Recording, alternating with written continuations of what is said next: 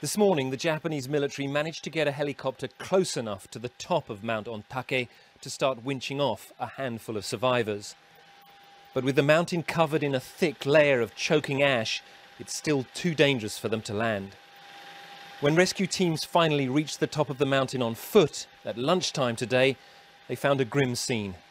At least 31 people were dead, and another 30 or more are still missing.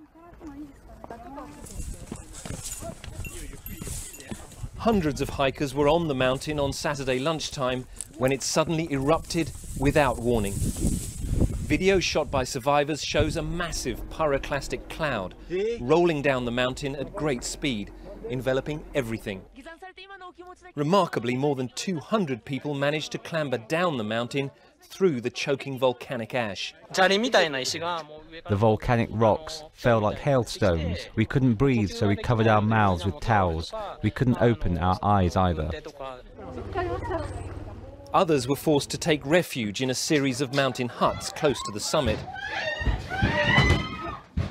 Today, some of those made it down the mountain on foot and described a terrifying night. It's not clear why there was no warning of Saturday's eruption. Japan monitors its volcanoes closely, and any that shows signs of activity is immediately closed to hikers. But this time, that did not happen.